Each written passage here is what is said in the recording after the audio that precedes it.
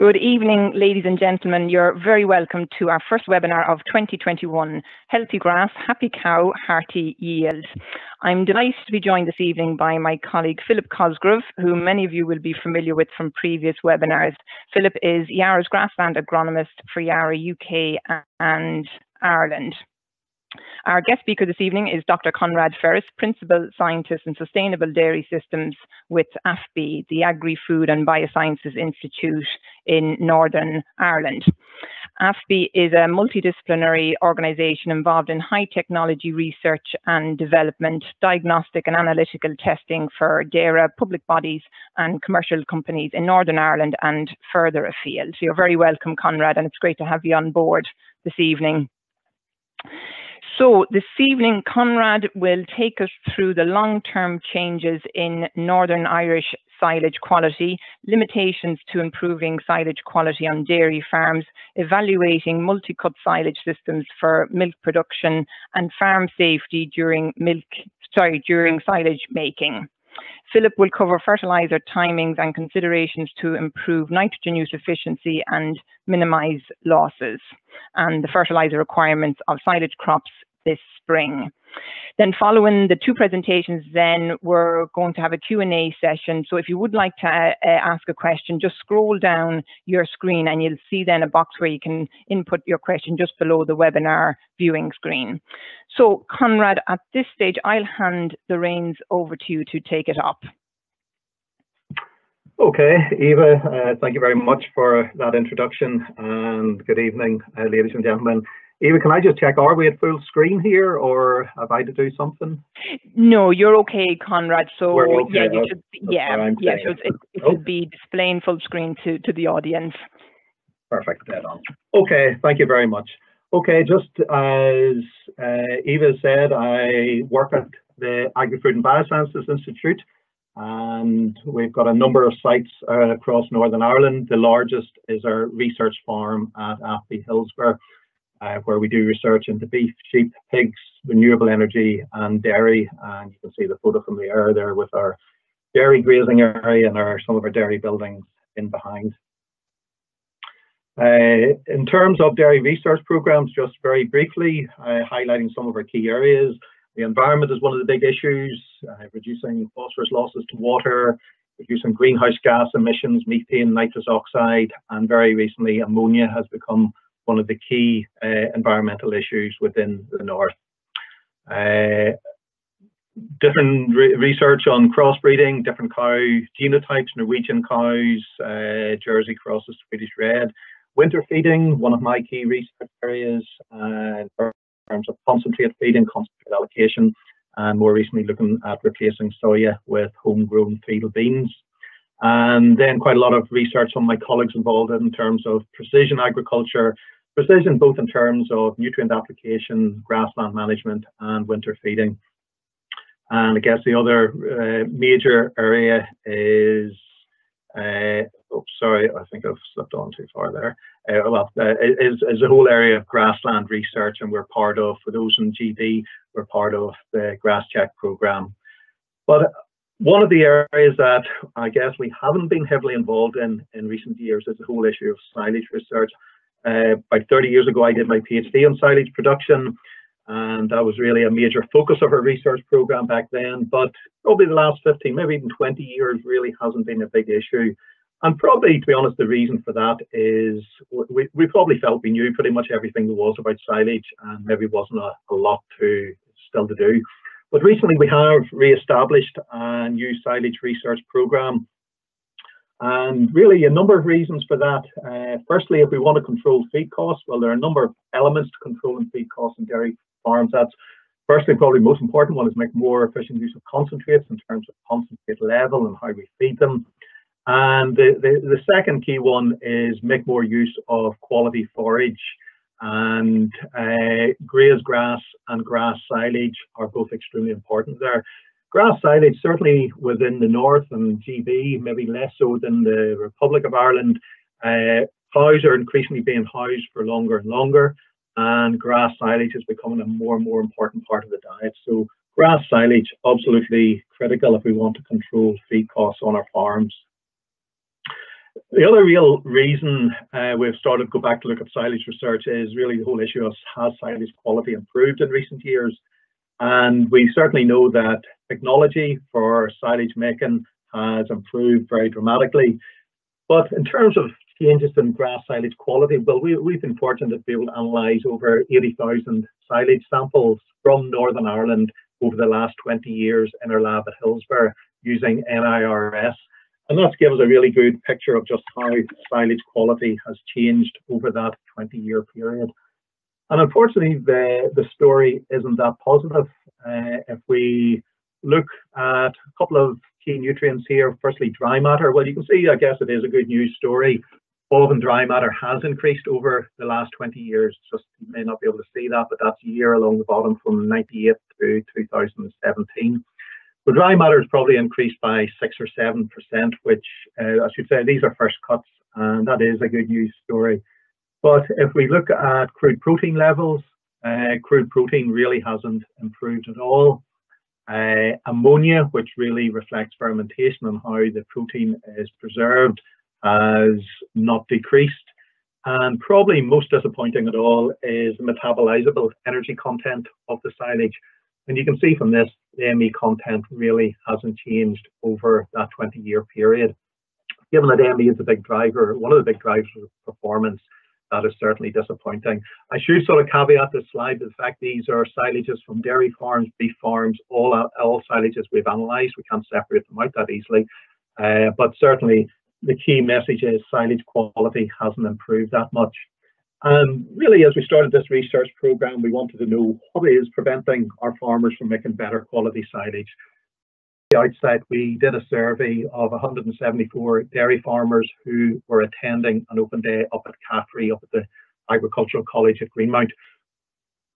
Really just to get some basic information on silage making practices and farmers' perceptions on what's really influencing silage quality on their farm.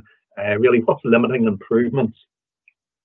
I'll just present a few results of that survey. Firstly, just some background of what's happening in the north in terms of silage making systems.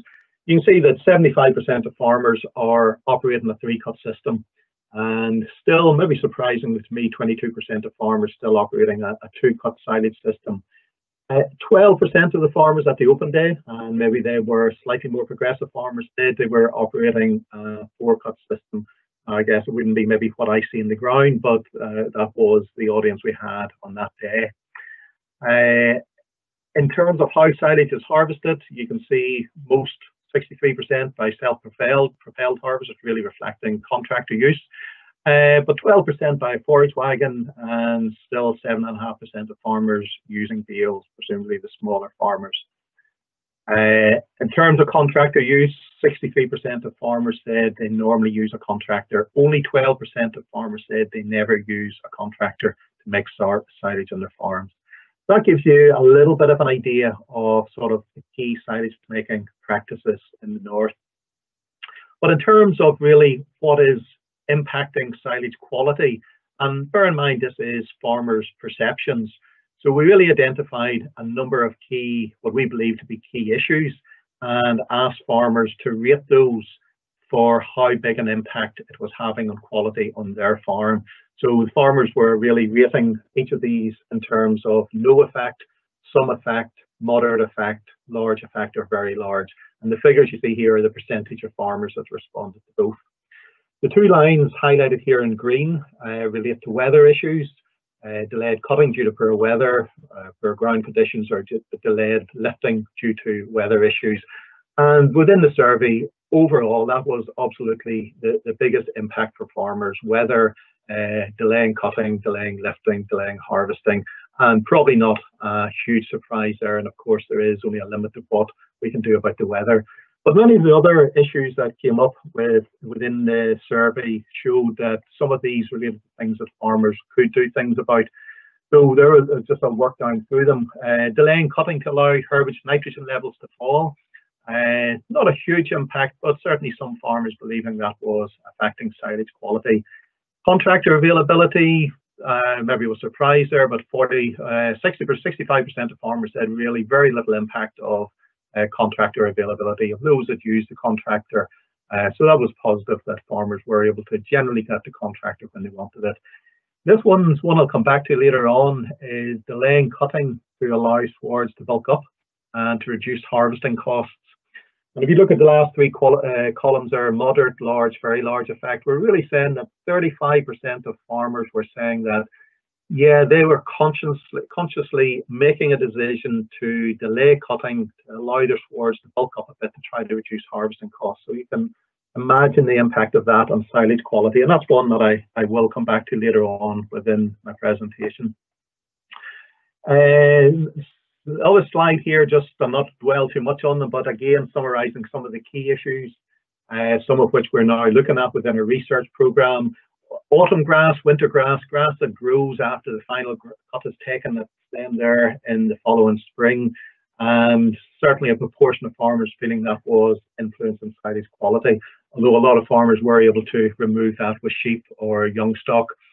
Grass not being able to wilt for long enough, again, quite a large impact, and again, very much weather related, but also contractor related, just contractors banging on the door, really wanting to get their fields lifted, and maybe the grass just not where the farmer wanted it to be in terms of dry matter.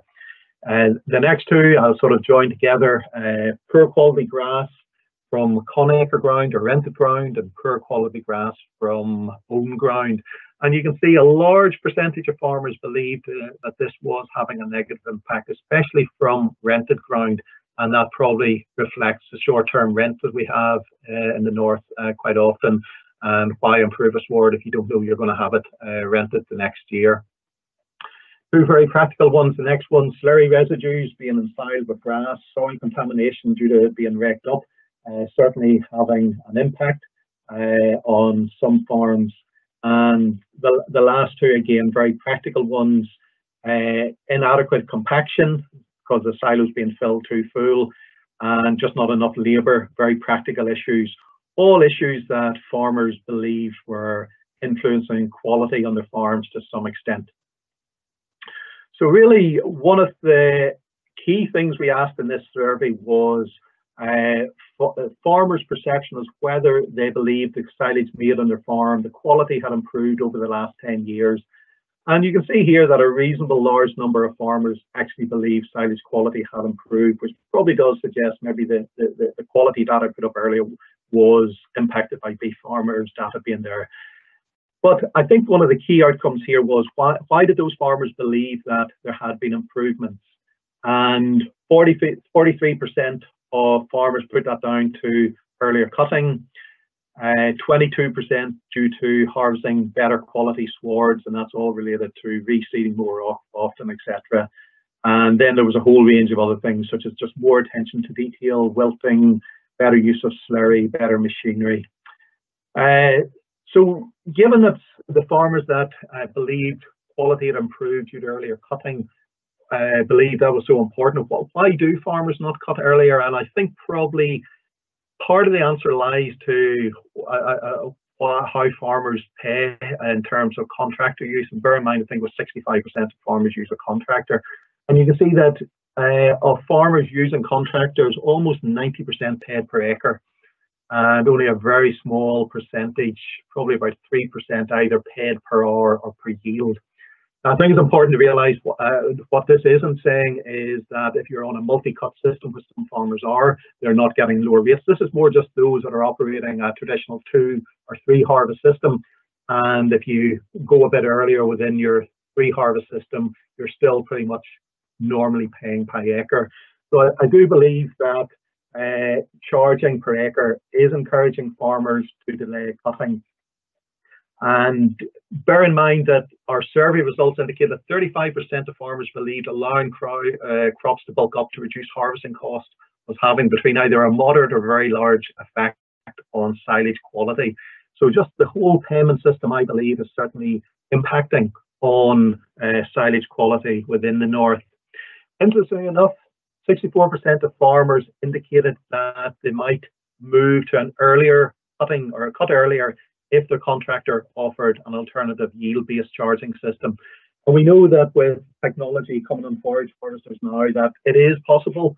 We're just maybe not sure how accurate some of those are, but it's certainly possible to get an estimate of yield.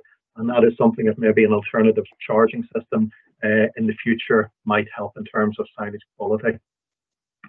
So really, what is the impact of cutting date? Just 2 slides to sort of summarize this here. First one is really, what's the impact of a 1-week delay in harvesting? Well, it's probably a figure that many of you will be familiar with. That normally we say that for each 1 week we delay harvesting, devalue digestibility or dry matter digestibility, or DOMD falls by about 3.3 percentage units. And we also know there's a real trade-off between yield and quality, and that's always a balance. And just deciding when to cut is certainly, or can be, a challenge sometimes. Obviously, contractors determine that, weather determines that. But I think one of the areas we would probably like to look at in the future maybe is trying to get better markers to be able to predict changes in digestibility. So you can actually go out and look at that sward of grass and have a much better idea of how digestible it is. The arable farmers do it with their crops. They really monitor, they know the different stages, and maybe we just don't do that to the same extent with grass. And that's maybe an area we would like to look at in the future. In terms of the impact of digestibility on cow performance, and this is from a review paper by Tim silage D-value or DOMD. Dry matter intake increases by about 1/4 of a kilo. Milk yield will generally increase by 0.33 of a kilogram, and normally get an increase in milk protein as we cut earlier as D-value increases, and a bit of a fall in milk fat. And sorry, these are just going very slow, my slides. But one of the key ones here is we can result in a concentrate saving of up to 0.44 kilograms per day with a 1% increase in D-value. So there's a real opportunity to cut back in terms of costs by making or cutting earlier higher quality silage. Okay, just really moving on to the whole concept of multi-cut systems. As I said earlier, 65% of farmers cut within a 3-cut system. And one of the questions we're really asking is, should farmers consider moving to a multi-cut? And when I say a multi-cut, I'm really talking about 4 or more cut systems. And I do realise that some farmers have already gone there, especially more so in GB, maybe where the weather's a little bit more favourable than it is in Northern Ireland. So really this slide just, if it would come up. Is it, sorry, Conrad, is it slow at your side? Because I can see it okay now, this side. Okay, sorry, it's just come up now. Okay, so this was an early AFBI study. It was actually a bit of work I did back in 1998, where we compared a 2-cut system with a 4-cut system. And obviously much lower yielding cows than we have at present. But you can see that with the 2 systems, and we fed both cuts or all 4 cuts here, milk yield really wasn't very different. We lost a little bit of milk, but if you look at the different amounts of concentrates needed to achieve the same level of performance with the 2 systems, you can see we needed over double the amount of concentrates with the 2-cut system compared to the 4-cut system. Now, I have to admit at that stage, I guess a lot of farmers are really only moving to 3-cut systems, so maybe the research wasn't overly applicable at that stage. Plus the fact concentrates were relatively low cost, and in some ways that research was parked until fairly recently. However, we have more recently set up a new study looking at comparing 3 versus 4-cut systems, and this was a couple of years ago. The cutting dates within the study are just highlighted in this slide. Within the 3-cut system, we're end of May, 24th of July, and 11th of September. So we're trying to cut here at basically 50-52 day intervals. We were late cutting here in this study. Simply, it was a wet spring, it was a slow spring, and that delayed us a little bit with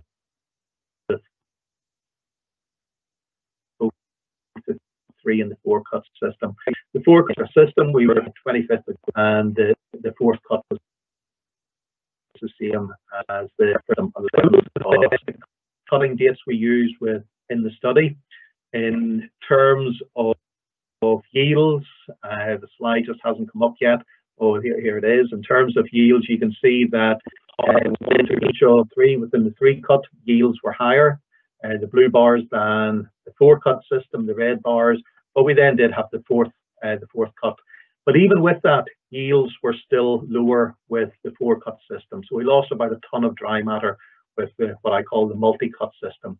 I think that's been fairly consistent in measurements we've taken here at Hillsborough over a number of years, losing between half a ton to 1 ton as we move from a 3 to a 4 cut system.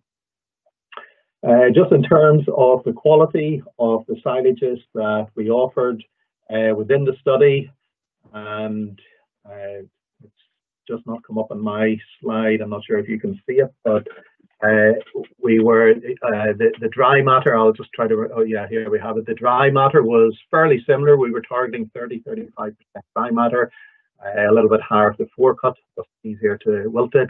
Protein a couple of percentage points higher with the 4 cut system, and ME about 0.6 megajoules higher. Probably disappointed in the ME here for the 4 cut system.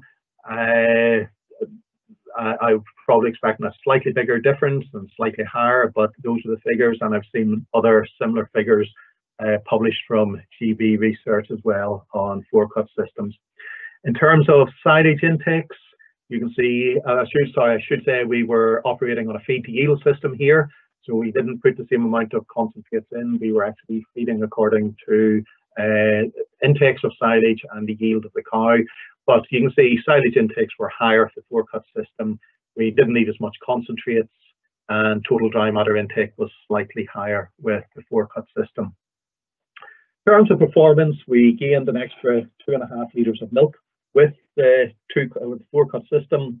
Milk fat was reduced a little bit, milk protein increased a little bit, and fat plus protein yield, the bottom line there, was about 78% higher with the 4 cut system compared to the 3 cut system. In terms of economics, I guess the first thing you decide when you're trying to put economics to this sort of thing is what sort of value do you put on silage made within a 3 and a 4 cut system. There's a bit of research done, a bit of work at AFBI, probably almost 20 years ago now, which costed a whole range of forages. So we updated that with new costs for all the different inputs, and these costs here actually include depreciation on silos as well, depreciation on infrastructure, but not actually feed out. And you can see that the costs that we came up with here were £115 per tonne of dry matter with the 3 cut system, and £137 per tonne of dry matter for the 4 cut system. And that difference reflects in part the extra harvest and the lower yield. So in terms of, based on those costs, in terms of silage costs within the study I talked about, based on intakes, you can see costs were slightly higher with the 4 cut system. The silage itself is more expensive, cows ate more of it. Total feed costs were also slightly higher for the 4 cut system, but the value of milk, we got an extra 2.5 litres of milk, and when we took account of the differences in composition, we gained an extra 70 pence in the value of milk there. And the overall effect here was margin per cow was about 45 pence per day higher with the 4 cut system.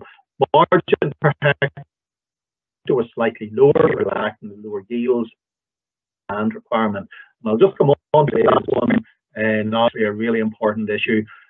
When I talk to farmers about moving to a multi-cut or improving silage quality, one of the comments I often get is, well, one year I did make really excellent quality silage, but the cows ate so much of it, I ran out by the end of February, and maybe took me off a little bit. So apologies, I appreciate these are probably quite small, but these are really showing the yields that you get when you move from a 2, 3, 4, 5 cut system. So really showing you that is more frequently you harvest, grass yields go down. And the second slide is really showing, they're quite blurred on my screen, I'm not sure how you're seeing them, but silage intakes go up, the orange bars, as you move from a 2 to 3 to 4 to 5 cut system. So when you combine those lower grass yields with higher silage intakes, the key fact is you need a bigger area of land to produce that extra silage. And I think just moving from a 2 to a 4 cut system, you probably needed an extra 20% more land area. So farmers often say, well, that's going to be a real challenge. Northern Ireland land is one of our most limiting factors, and certainly getting an extra 15–20% more land is going to be a big issue. I would probably question maybe that's not the right way to look at it. The alternative approach is to grow more grass, and this probably leads a little bit into what Philip will talk about. There was a bit of work here done in the north a couple of years ago by the Sustainable Agriculture and Land Use Strategy, which showed that on average, Northern Ireland dairy farms were utilising about 7.5 tonnes of grass dry matter per hectare. Utilising that, while we have certainly the potential to probably utilise 12+ tonnes of dry matter per hectare. So maybe the question is not so much do we need more land, it's maybe getting more from the land area that we have. And some of the key issues are just highlighted here in red. Less than 10% of our soils in the north have an up-to-date soil test. 64% of soils are not at optimum pH. 40% of soils are below optimum in terms of K status, and 36% of first cut silages suffer sulfur deficiency. So really, when you take that all into account, you can probably realize we could probably grow a lot more grass here, and we could utilize a lot more of it. And probably one of the key things is to really get back to basics in terms of getting soil nutrient management sorted.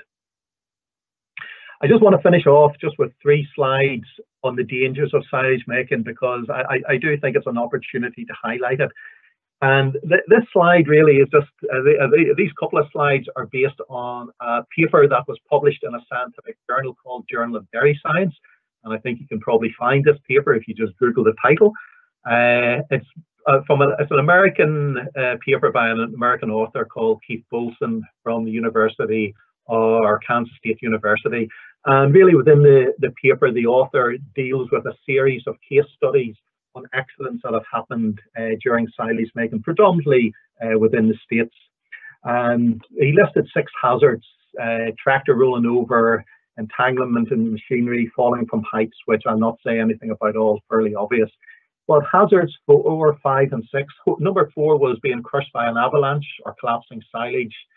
Hazard number 5 was dangers of silage gases. And hazard number 6 was complacency and fatigue. And I'll just deal with number 6 just in this slide without moving on.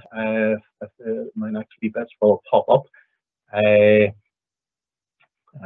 Hopefully these are going to come. Well, complacency and fatigue. One of the case studies featured a man who lost 3 fingers in silage making machinery. And the quote was, "I was mentally tired, I was physically worn out, and I was in a hurry." And I guess that probably summarizes silage making weather on a lot of farms in GB and Ireland. But maybe the surprising thing here, or the bit that hit me, was the statement was actually made by the author of the paper, Professor Keith Bolson, who did actually lose part of his hand in that silage making accident. So being mentally tired, physically worn out, and in a hurry, real recipe for accidents to take place. Number 4, just briefly, hazards being crushed by an avalanche, and these are photos from the United States. Obviously, silos in the US are much larger than they are here. Maize silage is much more common, which can collapse more often. But if we bear in mind, our silos are getting larger all the time. If I look around some of the large farms in Northern Ireland, there are some very large silos there. And while maize is probably the greater risk, it's not only maize. This is a photograph taken at a silo in Hillsborough a couple of years ago, where probably 60 to 70 tonnes of silage slipped forward by about 2 foot within the silo one day. So the risk is not just with maize silage, grass silage can move as well, especially if you've undercut it with when you're taking out blocks. But just the danger of going in at the bottom there, taking samples, there is a real issue there. The final one I just want to talk about here is silage gases. And I highlight this because probably until I read this paper, it's an area I was totally in ignorance of. During the silage fermentation process, the breaking down of nutrients give off lots of different gases, the bacteria that are active there, one of which is nitric oxide. And the nitrous oxide changes to nitrogen dioxide when it's in contact with oxygen. Nitrogen dioxide, NO2, is a reddish orange, yellow, brown coloured gas. Heavier than air, it smells like laundry bleach. That's the description of it in the paper. But this is the scary bit. When inhaled and dissolves in the moisture on the internal lung surface, it forms nitric acid. And that nitric acid can burn the pulmonary membrane, basically the inside of the lungs, and stop the supply of oxygen to the body. It results in a burning sensation in the nose, throat, chest, and can cause permanent lung damage and ultimately pneumonia and a very high concentration death. The reason I sort of highlight it is the fact that about 10 years ago, a farmer that I was friendly with sent us in a photograph he had taken on his phone of his own silo pit after he'd sealed it up.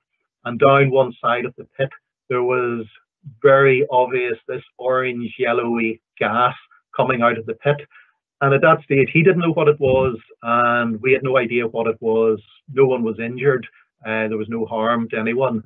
But that's what it was. It was nitrogen dioxide, and under different circumstances, somebody potentially could have been very badly injured. So it is sort of a real risk. I'm just going to finish off there. I appreciate time is probably just aren't coming up, but there they are. I'll not come just in time. Again, thank you very much for your attention, and I'm just going to hand over to Philip to say his bit on nutrient management in grassland. Over to Philip. Thanks, Conrad.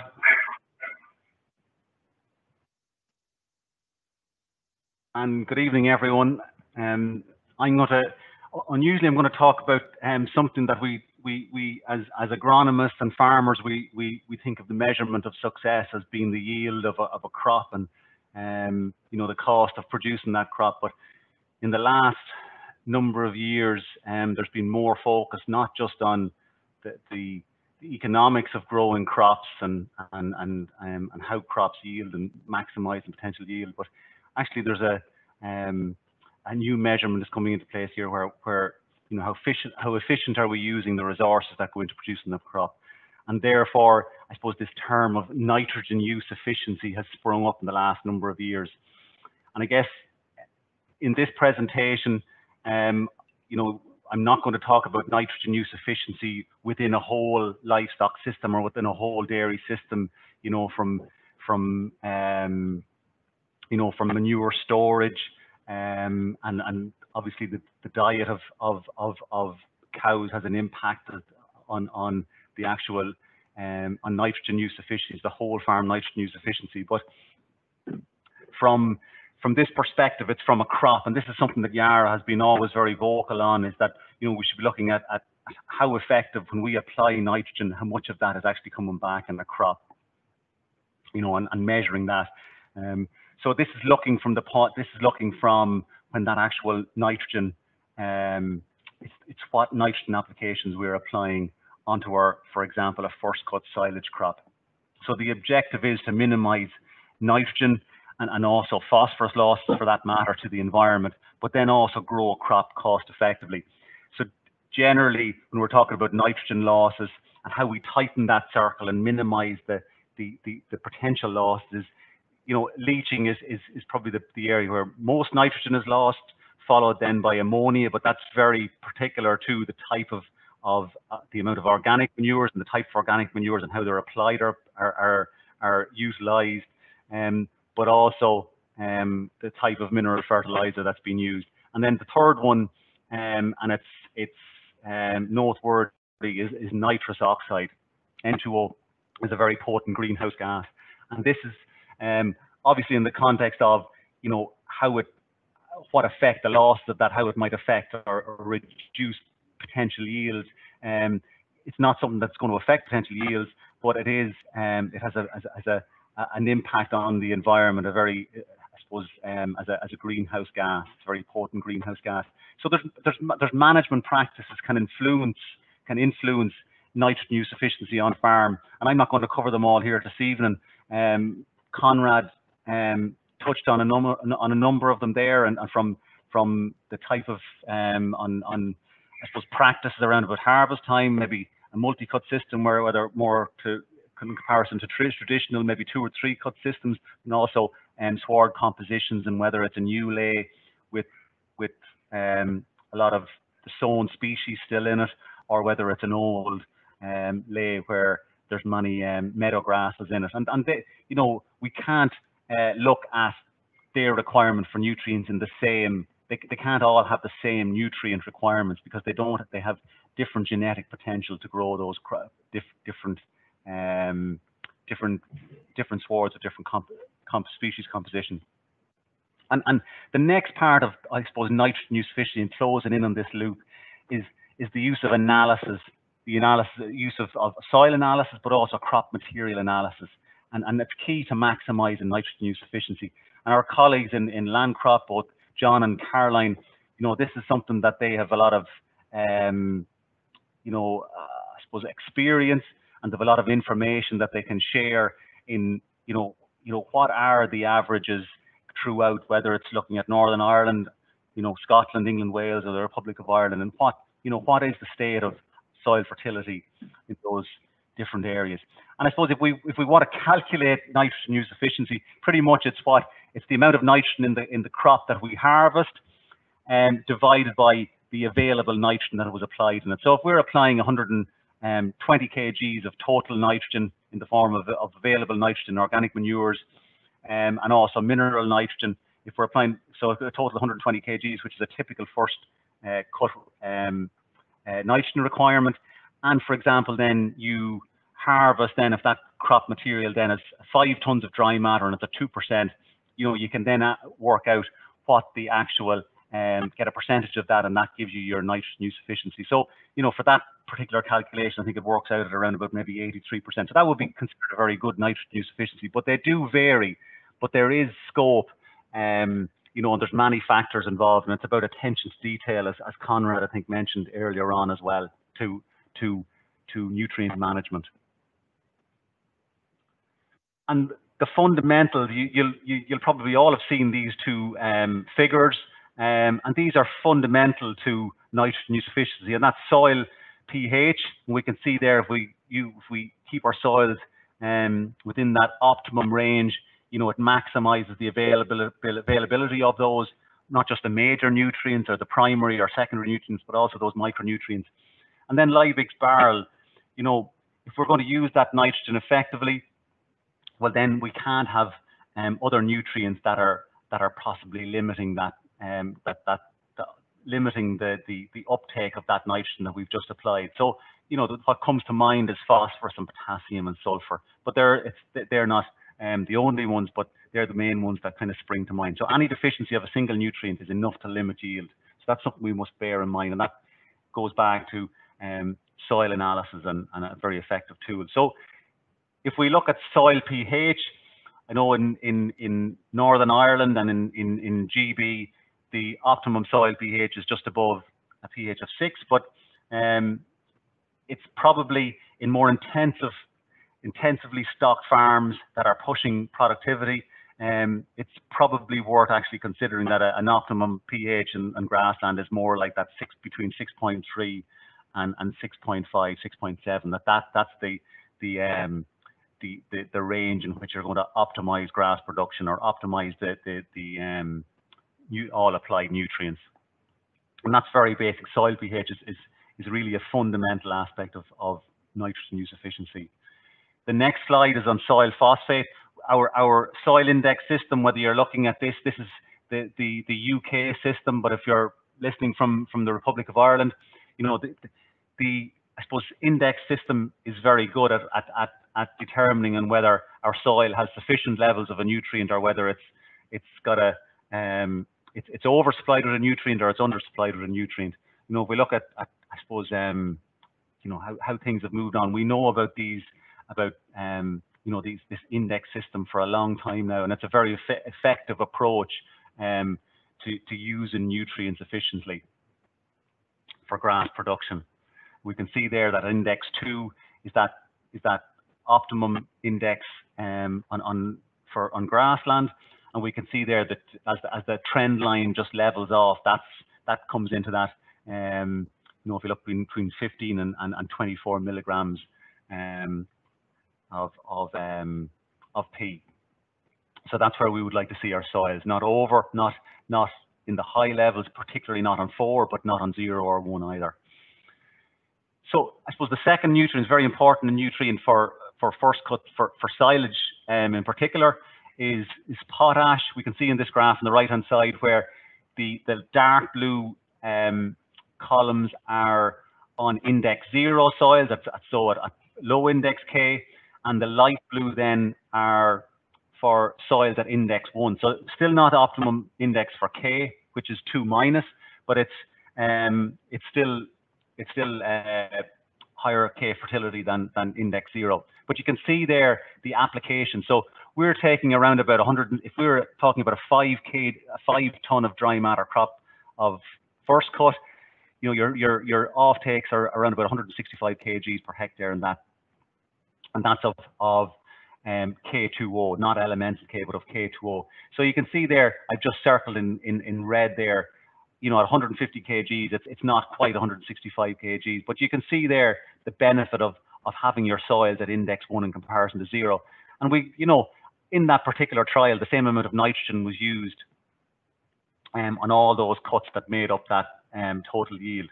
So you can see then how we can improve that nitrogen use or improve nitrogen uptake by the crop we're growing. And some other points there on luxury uptake, we would try and not have more than 80 or 90 kgs of K2O applied from the 1st of March onwards. And obviously excessive potassium, it has that issue with luxury uptake and the effect on cows close to calving and milk fevers. But potassium in general, it doesn't have an impact on grass silage and solubility or quality. So sulfur is the last nutrient I'm just going to discuss here. And at Yara we kind of promote the little and often approach. We're seeing increased yields of between 10 and 20%. We've just from what Conrad's presentation, we can see that there's a significant number of samples coming into the labs in Northern Ireland where sulfur is deficient in first cuts or in silage samples. But you know, if we assume that the sulfur in grass is at 0.25% in the dry matter, and each ton of dry matter then contains 6.2 kgs of sulfate or SO3. So we can see if we have a 5 or 6 ton crop, you can see the amount of SO3 that's been taken off. And the national recommendations in general are at 40 kgs of SO3 particularly for first cuts, and they can be scaled back slightly then for second and subsequent cuts as obviously mineralized sulfur comes in more into play, but also you haven't got there's a reduction in subsequent yields, so that the requirement isn't as high.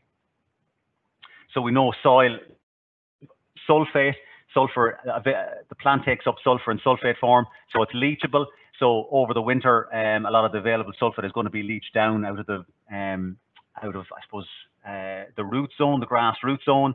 So it's important even on first cuts and for that matter grazing, those first applications receive some sulfur, but it's not mobile in the plant, so therefore the actual plant, I suppose, needs access to sulfur throughout the growing period.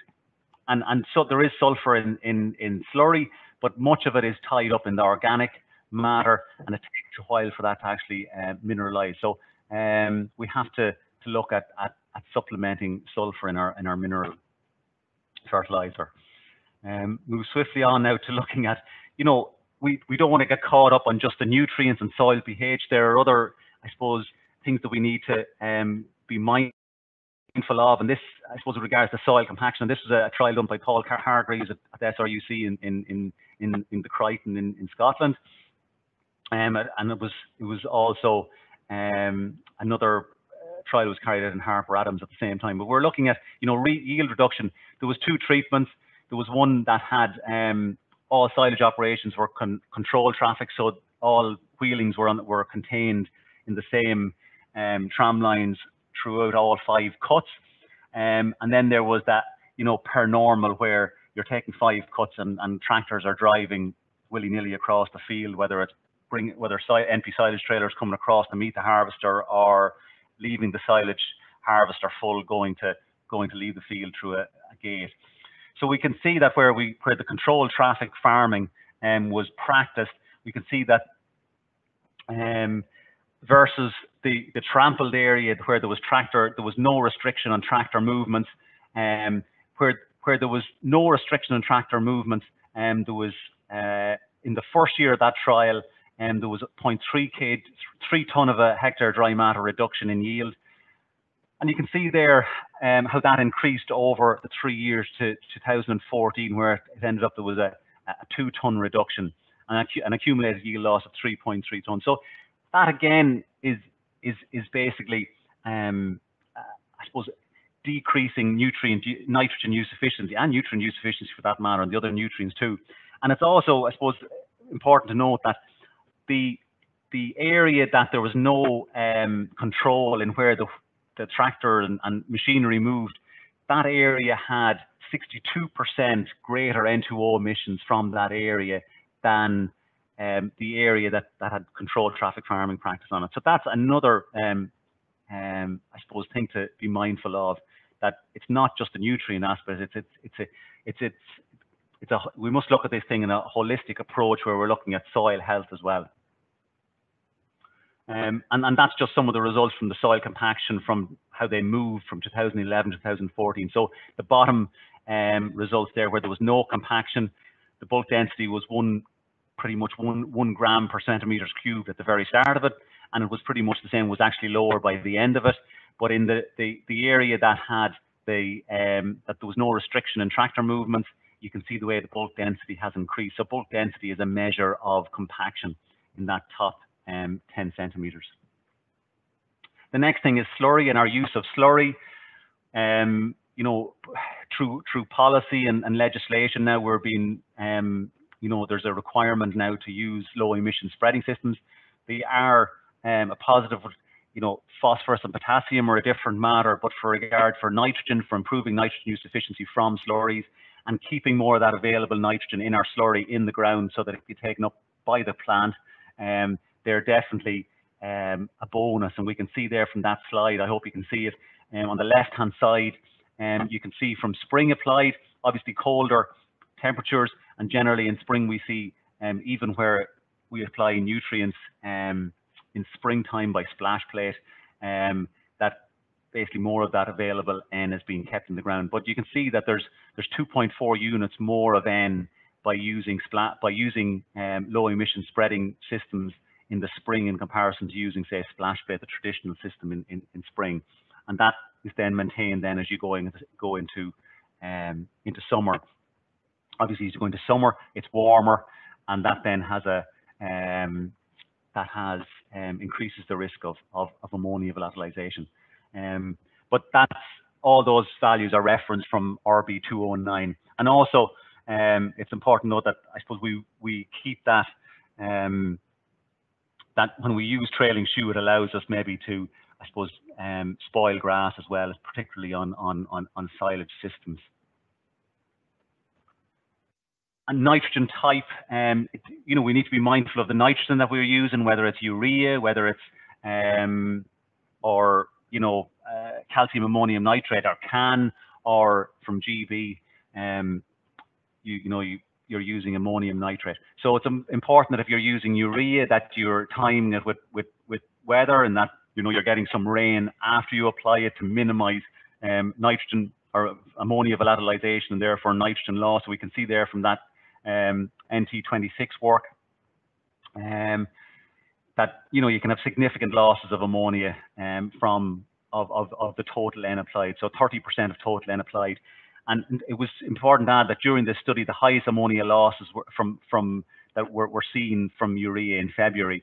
And then by the use of urea with inhibitor, we significantly reduce ammonia losses. But the lowest losses of all are with ammonium nitrate and CAN. CAN wasn't used in that particular project, but CAN would have actually lower ammonia losses. So using the correct nitrogen type, and if we are using urea, that we take into account that it's possible that we are going to have high losses, and so maybe time it around about when it's possible to get 2 or 3 millimeters of rain straight after application or within 24 hours.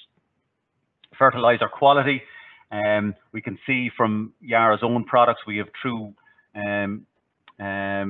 complex compounds or true uniform compounds. So we do all the other things right, but it's important whether you use a blended fertilizer or you're using a Yara product, a compound, a quality fertilizer, that that we're looking at the landing spots, I suppose, for individual nutrients. So if you look at comparable a product like Silage Booster with a comparable blended silage product, we have 10 times more landing sites for phosphorus when we use a compound versus a blend. So that's important to note. The blend uses a very concentrated phosphorus source, so it doesn't need to have as many of those individual particles.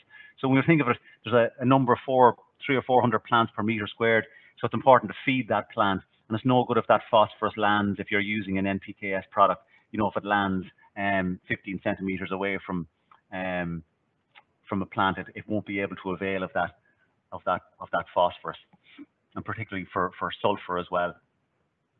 So if we go on, and it's also important to note that fertilizer then is applied evenly, so that your fertilizer spreader is calibrated and is maintained correctly anyway, and you use the correct setting, but also do a tray test to make sure that setting is correct for your spreader. And finally, first cut recommendations. There are there's many different scenarios that could come up with here, but if you're looking at typical of 3,000 gallons of cattle slurry, or 27 meters cubed per hectare, using low emission spreading technique, or systems like a trailing shoe with P&K index of a UK P&K index of 2. So your slurry will effectively give you 34 kgs of N, 40 kgs of P, 83 kgs of K, and 10 kgs of sulfur. So to balance that using RB209 recommendations, our fertilizer required will be, we need 86 kgs of nitrogen. So this is just a typical nutrient management plan for a field. We have the soil analysis. We know how much slurry we're putting on. It would be helpful if that slurry was analysed in a lab like in land crop, so that we knew exactly what was in it, so we could tailor this mineral fertilizer requirement to that. But in this scenario here, a product like Yara Bella Axan, it's a can-based product, 27% nitrogen, 9% SO3 at 319 kgs per hectare. So that's giving that crop, we're not under-applying nutrients and we're not over-applying nutrients, and there's enough sulfur there to help optimize nitrogen uptake as well. So just finally, I know I'm probably running over here a bit. So to optimize nitrogen use efficiency requires a focus on a range of management practices that we haven't discussed them all here. Efficient use of nitrogen requires regular analysis, measure to manage. That's the mantra we like to say, and also, manage soil fertility and nutrient applications. Don't be passive, and don't get a soil analysis and then don't go the whole way and actually then using that to come up with a bespoke nutrient program for each individual field, or group a number of fields with the same cropping, same soil fertility, etc. So thank you very much, and good evening. So the first question that came in was on multi-cut systems, that this person is interested to know the time needed between fertilizer applications and cutting.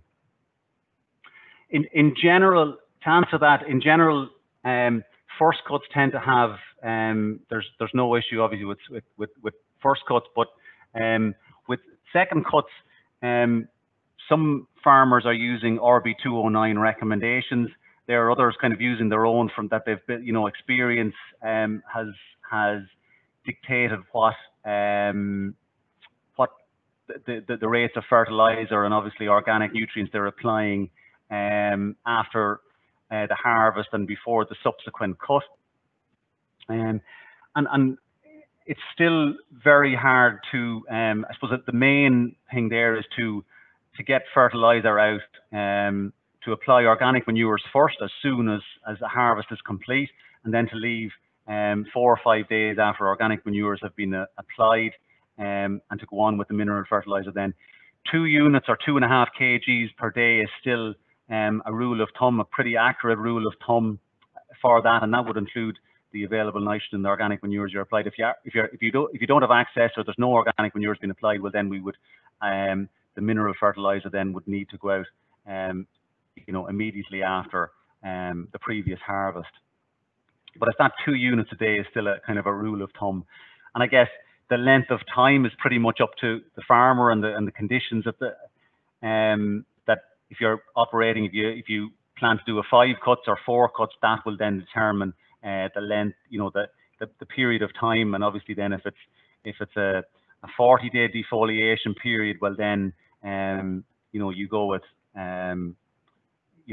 80 units in total, including the organic manures, and that may be a little bit different than RB209. And generally, you would then scale that back slightly then in subsequent cuts, so in the 4th and 5th cuts. There's some questions here on protected urea. Yara do have protected urea available in Ireland, in both the Republic of Ireland and in Northern Ireland, and that's an NBPT based urease inhibitor. Another question regarding to the options of protected urea with other trace elements and selenium. We don't have we haven't got one of those products that is including trace elements or for example, selenium. There is an issue with including other nutrients along with the urea and in the stability of the inhibitor, and obviously the shelf life then is going to be affected. That if we use sulfur, like in products like ammonium sulfate, or we use sodium selenate, and sodium selenate is what we use, but others would use sodium selenite. They are salts, and basically similar to phosphate salts, that really has a negative impact on the stability of the inhibitor, so it reduces the shelf life of the product. Then if we there's another question that's come in here on do fertilizer applications have an effect on performance and longevity of more diverse layers, including clover layers? They do, and obviously nitrogen is the one thing that does have to be considered separately. But for the other nutrients, for phosphorus, potassium, sulfur, they have the optimum. They have if you want to optimize their performance and longevity, particularly clover, it's important to have a soil pH of in around about 6.3 to 6.5 and maintain good levels. Index 2s for both P and K, and clover is particularly sensitive to potash deficiency. So for fertilizer, for nitrogen, yes, a lot of these diverse layers have been used to lower fertilizer, of a lower fertilizer requirement, particularly the ones that have clover. But work has been done here in Teagasc down in Moore Park has shown that nitrogen applications have a place on clover swards, particularly for grazing in that spring period up to May, where they've reduced mineral fertilizer applications from 250 kgs of N down to 150 kgs of N on clover swards that have probably 20 to 30% clover content. So there is still there. So you're applying nitrogen when the actual clover plant hasn't quite woken up yet, and it doesn't seem it has a positive effect on clover then going into the end of May period, where clover then takes over and fixes nitrogen. Just another question there was on pros and cons of multi-species swards. I'm very conscious now of the time. We're going over 9 o'clock. Pros and cons of multi-species swards. There definitely, there's a lot of work being going into these swards at the moment, and they do seem to have huge potential to reduce, particularly that they have benefits with regards to their during periods of drought, that they can still produce more than a typical perennial ryegrass only sward. That has many advantages, but I suppose one of the biggest the drawbacks for multi-species swards are the control of weed species, and that is an issue.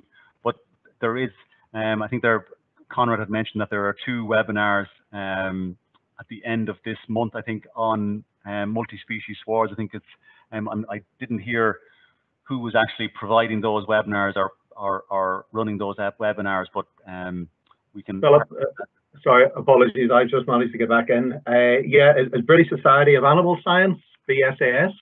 2 webinars. I think it's the 26th of January and the 2nd of February on multi-species swards, that whole area. So I think if you just go to the British Society of Animal Science website, you could probably get that information there. Apologies.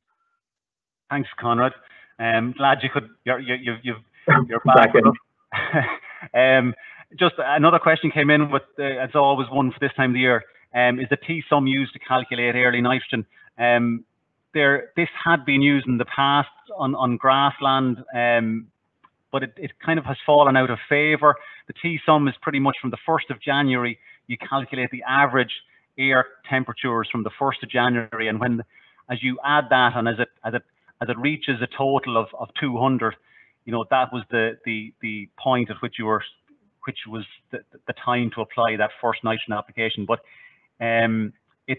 it's not particularly helpful. Sometimes it works, that it's accurate, but a lot of the time I think we've fallen back for, and the actual average temperature is basically taken from the max in that 24-hour and the minimum temperature in that 24-hour period, and it's the average, so it's divided by 2. So that's the actual average air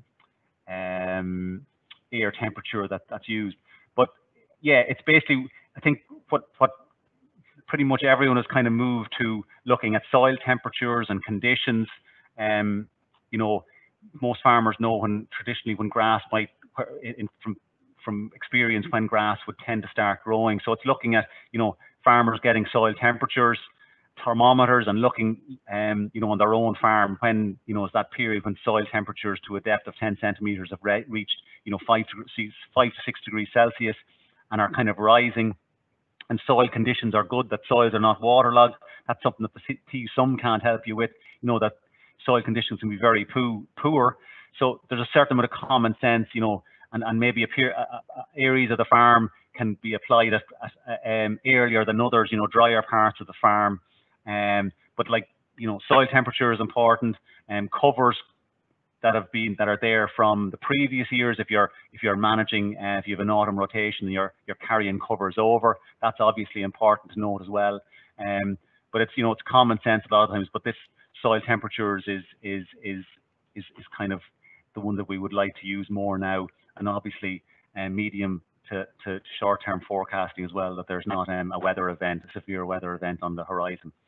So I think that's pretty much all of the pre-registration questions that came in. I think are questions that came in during the actual webinar, and what we will do, I think we don't want to run over any more than we have, and I will get back then, either if I think it's a question that Conrad can answer, I will ask Conrad maybe if he would oblige. Otherwise, we will get back to them with an answer. But I think it's time to finish up this. And just finally, just on the Yarra reward scheme, if you buy Yarra fertilizer, you know, we have a reward scheme going where if you buy, say, one of the booster products, which is our specific range of grassland fertilizers, which are fortified with selenium. So if you buy those products, you can then reclaim points that can be exchanged for gifts or practical on-farm things like tray tests, and also the big bag knife, which is a very popular one on farms.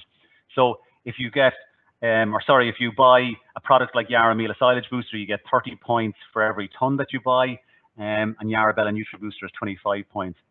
And if you go onto yarra.co.uk or yarra.ie, you can register for that reward scheme, and you can also upload your delivery notes anyway to get those points, to be credited for those points from the Yarra products that you've purchased. And that's you know, I'd like to finish up now, and it's a pity now Eva isn't able to, because she normally does this part of the webinar, But thank you very much, everyone, for logging on this evening and listening, and we hope you found it beneficial for yourselves. And I'd also like to thank Conrad again for his time and his expertise this evening, which I think was a very interesting set of slides that he presented earlier on. So good evening, everyone, and please stay safe. Thank you. Bye-bye.